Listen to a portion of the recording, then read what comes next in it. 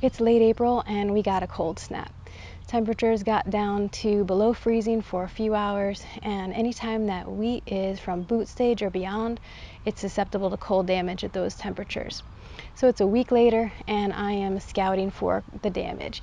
What I'm looking for today is any bending, any bleaching, or any drying out of any of the plant parts.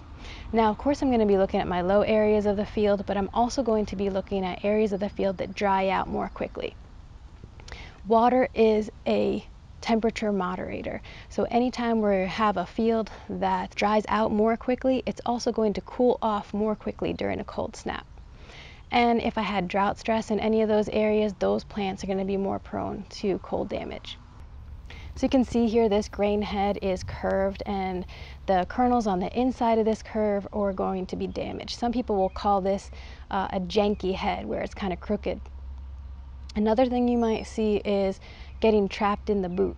So these leaves on the outside, when they get cold damage, the cells will become rigid and the head will not be able to emerge properly. And those leaves on the outside will constrict those grains from being able to fill properly. Then you'll see in this picture, this bleaching of the top of the head. This upper area is completely dead, but you might be able to get some grain out of the bottom part here.